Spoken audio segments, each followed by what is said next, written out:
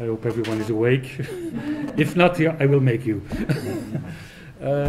First of all, maybe I have to excuse myself a little bit. I didn't prepare a fancy presentation because, for many reasons, but honestly, we have a lot of work these days at MUS-E, really a lot, because we have a file to make at the end of this month. It's the global file that we have to enter at the Ministry of Culture to hope that we get for the next 5 years good subventions. So that was the big priority for the last 2 months. And then beside that, of course, we have a lot of projects running all over Belgium. Maybe it's a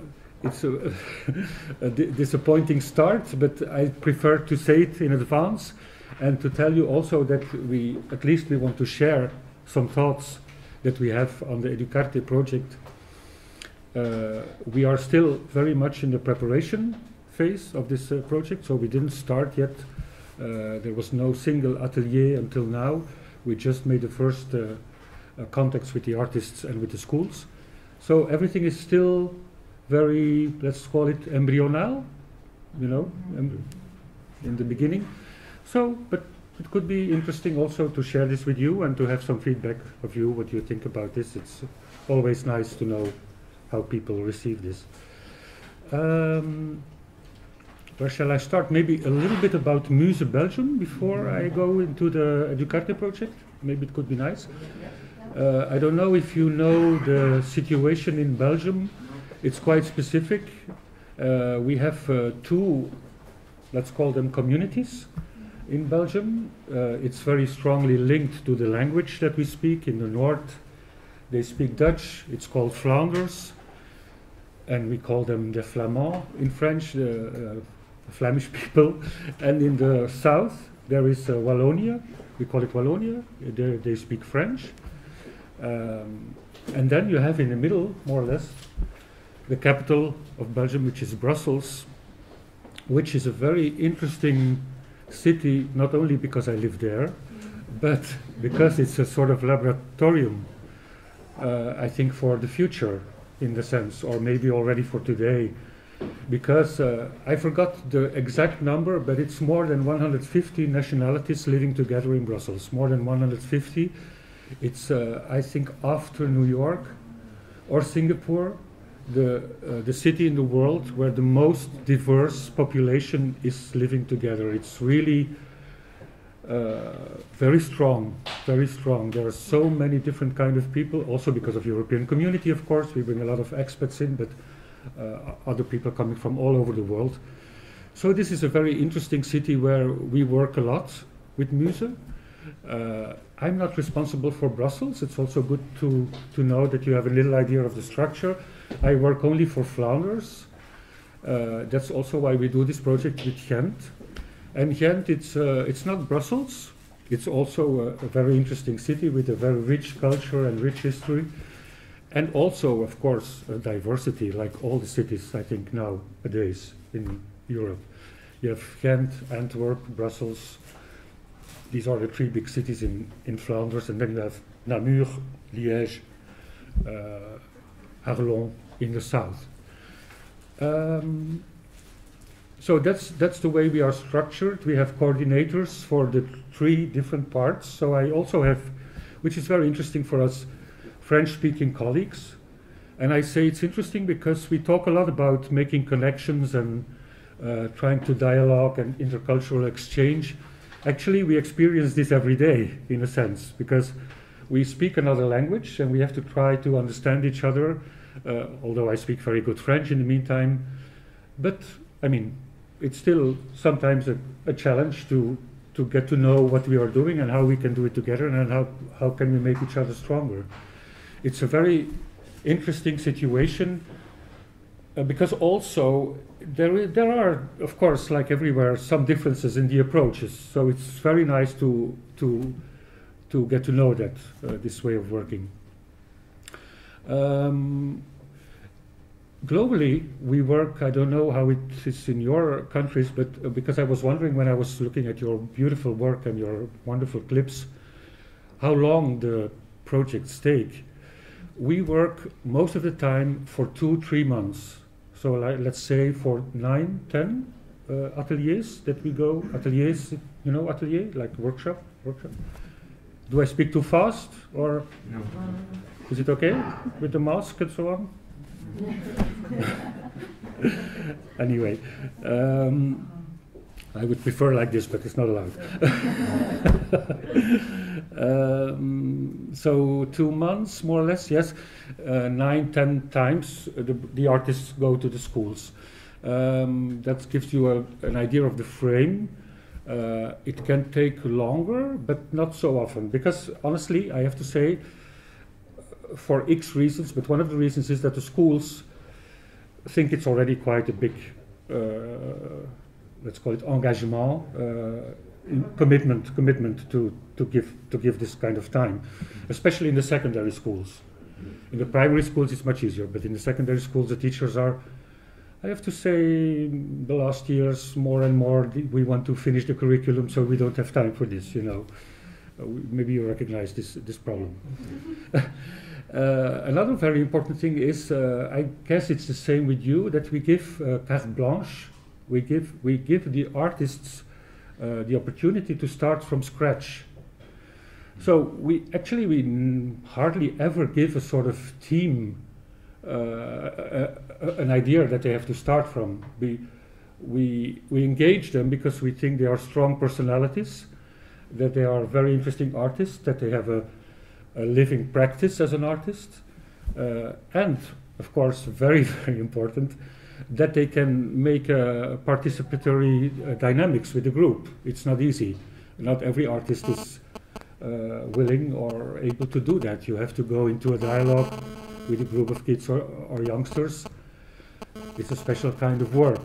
I've been a teacher before, and I know what it takes. It's a challenge. It's a beautiful work, but you have to be very open in your curiosity and your mind to make this. We call it intercreation.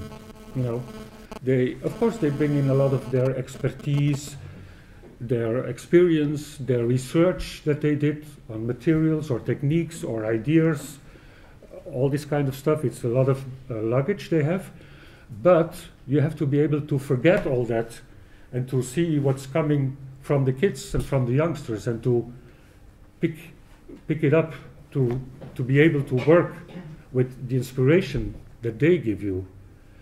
Again, of course, there is a very conscious choice to put in the artist, because we really believe that a good artist has this capacity to be open-minded, and at the same time to bring it maybe to another level, because they have sort of skills on the level of the form, the way they deal with the texture or with materials, with colors.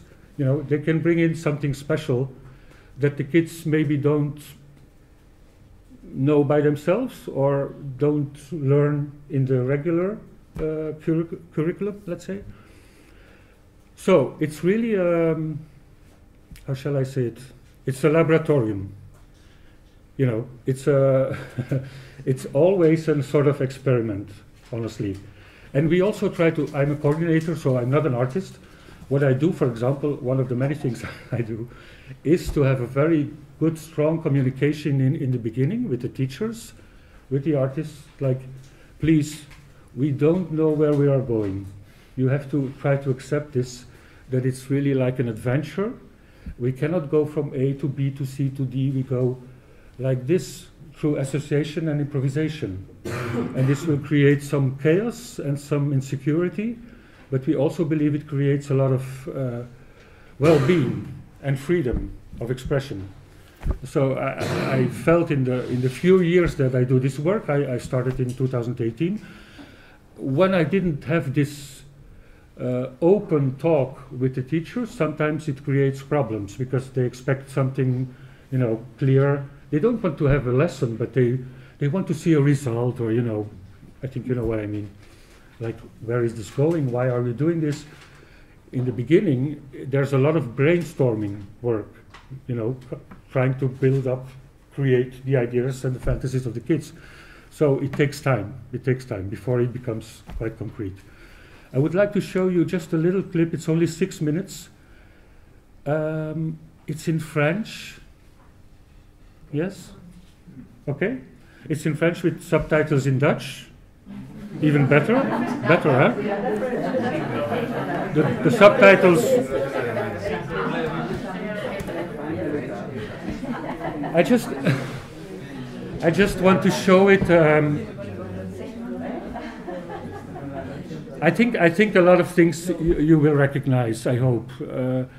But it's quite interesting because this clip has been made. No, not a clip. The survey, it was a sort of research from the university in Brussels, was made by a sociologist who wanted to investigate what creative artistic ateliers could bring as extra to the education of the children. And so you will feel more or less the evolution that he made, being a scientist from the sociological point of view, how his thoughts and vision on this kind of work was evolving. I think it's very beautiful, but of course I'm not objective. If you don't understand, just tell me and then I translate some of the parts in French into English. Et je voudrais qu'on le refasse. J'adore ça, on peut faire ce qu'on a envie, on peut se lâcher, dire ce qu'on a envie. Bah alors, ça me permet de m'inventer des créativités et c'est pour ça quand je serai grande que je voudrais être artiste. J'ai appris des imaginations. Quand on ferme ses yeux, on a des imaginations. Quand j'ai fermé mes yeux, c'était tout noir et rien. Et maintenant, j'arrête pas de penser à des trucs. That I think is very beautiful what she said. When she closed her eyes, before everything was dark, and now she cannot stop to see a lot of things, which is very strong. Par l'ASB MUS et financé par la Fondation BNP Paribas Fortis. Ce programme organise des séances artistiques hebdomadaires à l'école et l'idée de la Fondation, c'était d'essayer d'évaluer l'impact du programme sur la prévention du décrochage scolaire. Do you understand? Au départ, j'étais un peu surpris. Organiser des séances artistiques à l'école, c'est très intéressant, mais je ne voyais pas en quoi cela pouvait constituer une priorité. Pourtant, beaucoup de chercheurs ont déjà traité du rapport entre l'art et l'école. Le rapport le plus direct étant le transfert de compétences. Si je résume grossièrement, ces recherches postulent qu'en faisant de l'art, les élèves entraînent des compétences qui peuvent aussi leur servir à l'école. Par exemple, faire de la peinture travaille la motricité fine et la maîtrise de formes géométriques dans l'espace. Tout ça, ce sont des compétences qui peuvent être utiles dans une carrière scolaire. Et effectivement, nous avons pu constater que leurs compétences artistiques s'amélioraient.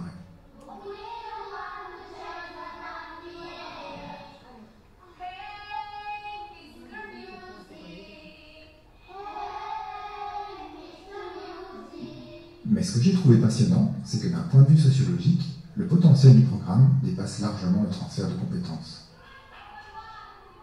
Tout ce potentiel est lié au choix de MUS de faire appel à des artistes professionnels.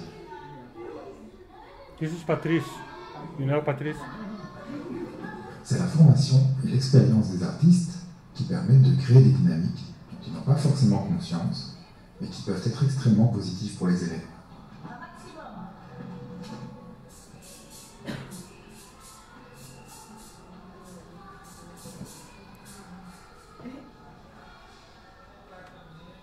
La première dynamique est la création d'un espace rassurant.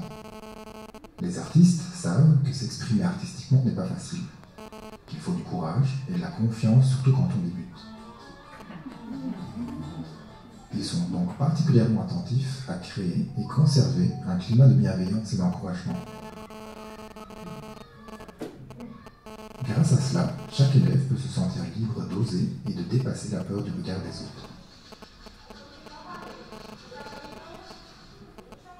La deuxième dynamique est liée à cet espace positif, parce qu'il se trouve que la pratique artistique est très forte pour remettre en question les normes que les enfants intègrent sans s'en rendre compte. Les élèves apprennent qu'on peut être un garçon et danser avec un autre garçon sans faire semblant de se bagarrer. On peut être une fille et aimer les activités technologiques comme la prise de son ou le stop motion. On peut tout simplement être un enfant et envisager une carrière dans l'artistique sans que ce soit forcément un rêve inaccessible. C'est une dynamique intéressante parce qu'elle permet aux élèves de repenser des choses qu'ils croyaient normales ou évidentes. Une autre dynamique est le maintien de l'intérêt des élèves. Si les élèves veulent autant participer, c'est parce que les artistes ont à cœur de proposer des séances innovantes.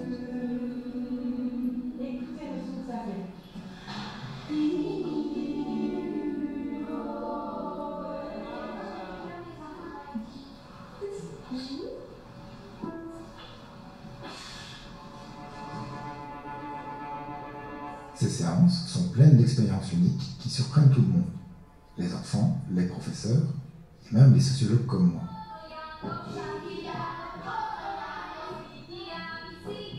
Plusieurs des professeurs n'ont d'ailleurs pas résisté au plaisir de participer avec leurs élèves.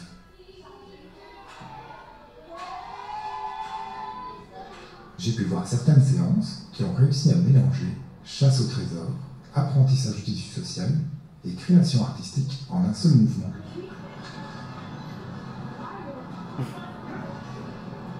Toutes ces dynamiques, le programme arrive à les créer au sein de l'école et en collaboration avec celle-ci. Ce qui est une bonne manière d'essayer de compenser les expériences négatives que les élèves pourraient vivre à l'école et qui pourraient mener plus tard à un décrochage.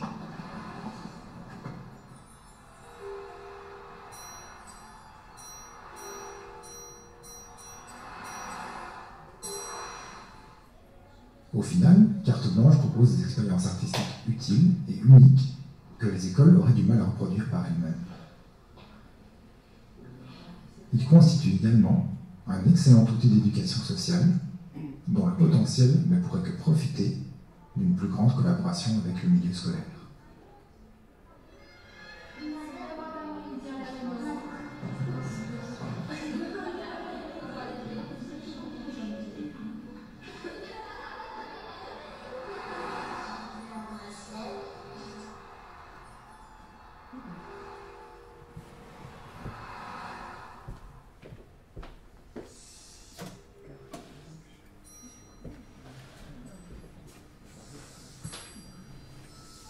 These are the artists that you saw working. So it was a very interesting experience also for us to have this connection with the university, because to have this external eye coming into the ateliers, because maybe for a lot of us it's quite obvious, let's say, what we do, or let's say that what we gain in citizenship and in the commitment and in imagination, I think for all of us is clear. But it's not the case for everyone. Like you know very well, society is still not really based on the artistic. It's based on the rational and the intellectual, the profit, which all of those things might be important, but not only that. And we try to stress on other things which are not validated enough. And even the sociologue, who was very open-minded, was really surprised by the power and all the extra side effects, let's call it, that you gain with this work. What I like a lot, especially me, because I was like a boy that liked to dance. You can see that the boys are free to dance in a free way and not trying to prove themselves by starting to fight immediately, or the other way around, that the girls can also play with computers and be very technical if they want to. I mean, it opens up a lot of possibilities for different kind of kids, and I think that's a very beautiful part of the work that I do, and the work that MUS-E and all of you do, of course. And like you saw, I think the key word is experience. It has to go through the experience, definitely not only through the mental perception, but the body, the senses, the heart. All these kind of layers in a person we try to connect with, to reach the whole person, to make a holistic approach of the work. all this to say what we are doing more or less. Maybe I can say a little bit about this booklet that we made last year. It's called More Than 1,000 Stories. It was a project actually on, it sounds very intellectual, the word visual literacy, you know, like being able to look closer, more aware, with more awareness, and more critical also in the end. At least to raise the awareness when you are confronted with images by creating a lot of images themselves. Actually, we chose the way of drawing, of making a sort of illustrations in a, I wouldn't say, yeah, maybe in an innovative way, in a different kind of way that they were used to. A lot of the kids, they wanted to, they asked the artist, tell me how I have to draw. How can I make a technical good drawing? But that was not the objective of the project. The objective was to enlarge their fantasy and to give them a sort of skills to show up this fantasy. So, for example, what did she do? It's one of the examples that I give you. She created different islands with different kind of techniques like collage, like charcoal, like just a pencil, only pencil, like chalk, you know, different, very different kind of techniques. And she asked them to create their main character with the different techniques. So they had to pass from one aisle to the other.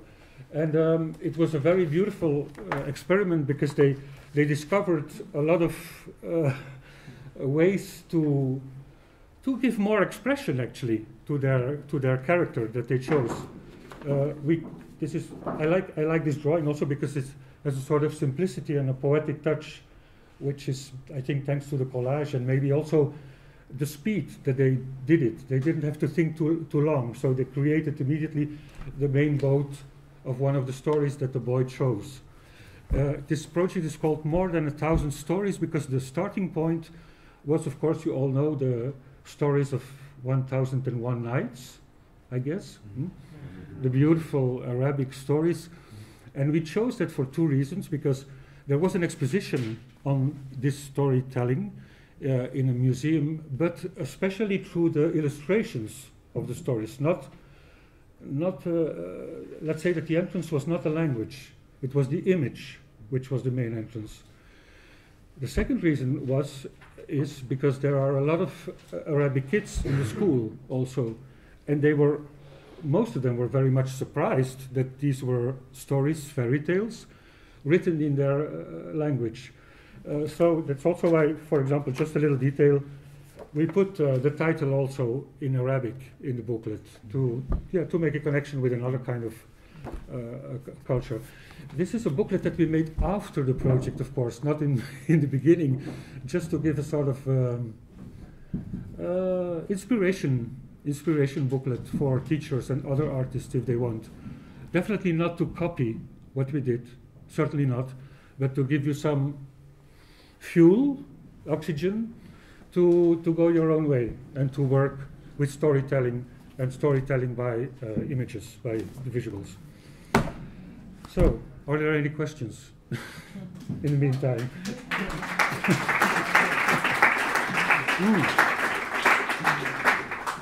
Then maybe just one last, do I still have 5 minutes? A last thing about EducArte, of course. We are still in the process, in the research, but for the moment we are thinking about taking this man as a sort of main source of inspiration for EducArte. Erasmus, who was a very modern man actually, who lived in the 15th century, but in his thoughts, in his ideas, he was amazingly modern. I'm trying to read this book. I say I'm trying. But it's really very fascinating because he was, the more I read about him, I'm not an Erasmus specialist, please don't make me an historian, I'm not, but the more I read about him, he was the title is Dwarsdenker in Dutch. It's like someone who's thinking not in the mainstream way, you know, like someone who's thinking like on the crossroads, you know. What was very difficult for him in his life, he had a lot of problems, He was not a big fan of the Pope, but he was not a big fan of Luther neither.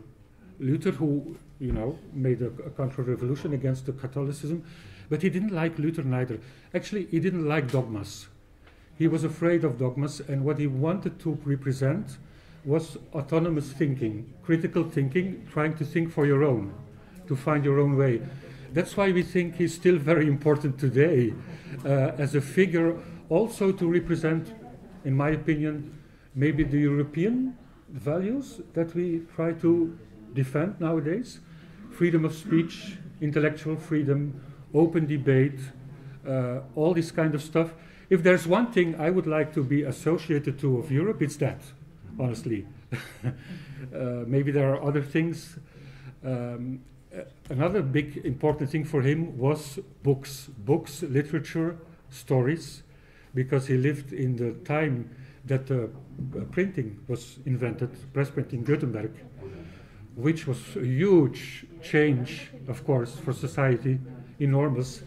And I think it's also very interesting to communicate this with the kids, because like you all know, we're all the time on the phone, and we are, of course, overwhelmed by digital information. But let's go back to the books, you know. Let's try to look to the books and to the stories that we can find in the books, and also the effect of the press printing that it had on people. The fact that there was access to stories and to information for so much more people than there was before. Before it was only for the intellectuals and of course for the religion. But all of those things were for us very inspiring. And we made a list together with Patrice. Some of you know Patrice is the artistic coordinator of MUS-E.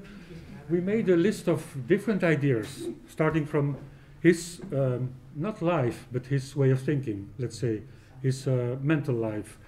We made a list, which we communicated with the artist. And actually, I have to say, after that, it's up to them. We trust them, once again, we give them the trust. And we tell them, look, this is for us what could be important, like his love for books, his love for traveling. He was traveling all the time. He met a lot of different people. He was, of course, not traveling very far, but in Europe, in that time, it was very hard to travel, but he needed to travel. He wanted to meet different people. He found it very important. That's also something that we want to encourage to the kids. Travel, I mean, in your mind or in real life. Please go and look for other horizons. I also read, when I was preparing this, I read an article in Knack. It's a magazine in Flanders, which is more or less an intellectual magazine.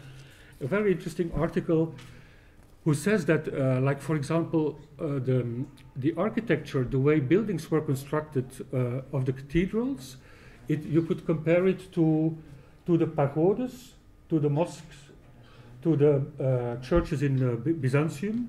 So even the way the people at that time realized very complicated constructions in architecture were not only limited to Europe. Definitely not. Definitely not. It's very interesting to go and see what was happening in that time in other cultures. So we also want to encourage this, because, and then maybe I have to finish, like you all know, we live in a totally different Europe now. We live in a world Europe.